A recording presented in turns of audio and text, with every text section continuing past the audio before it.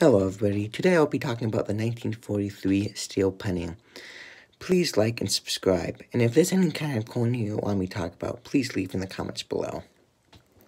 The 1943 steel penny was created in 1943, and the reason why it's steel is because of World War II. During World War II, they needed more copper, so they decided to in 1943 they decided to make the pennies in steel so they can have more copper in the war. The reason why 1943 was the only year they made in steel is because after 1943, people were getting confused the steel penny with dimes, so they decided to make it back in copper.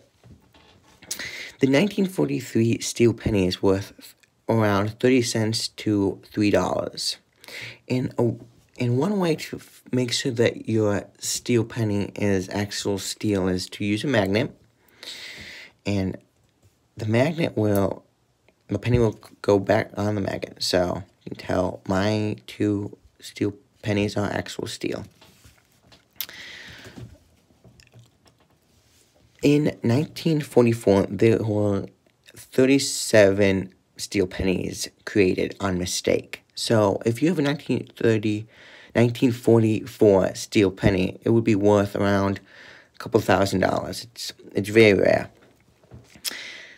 Thank you for watching, and please leave any comments if there's any kind of coins you want me to talk about, or if there's any fun facts about the 1943 steel penny that I did not cover.